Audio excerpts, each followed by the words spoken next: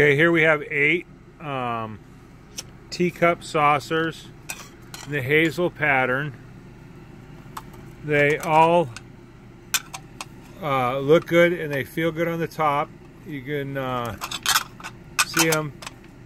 Now, they started these in the late 20s, like 1928, and they produced these through the 1930s. So they are used. And we'll flip over here and look at the back stamps. If you look at the back stamp, that dates it, and if you look at the bottom on the description here, we'll show it. So we'll just go through each one. Some of them are numbered. Well, in the hazel pattern, if you can see, there's crazing on them.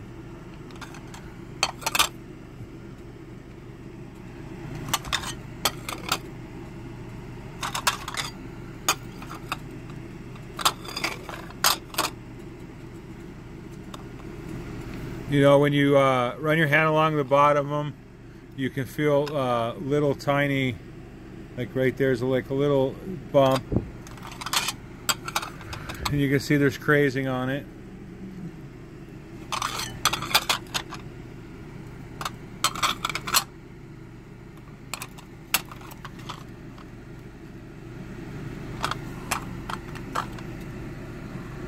There's a total of 8 of them up for sale here.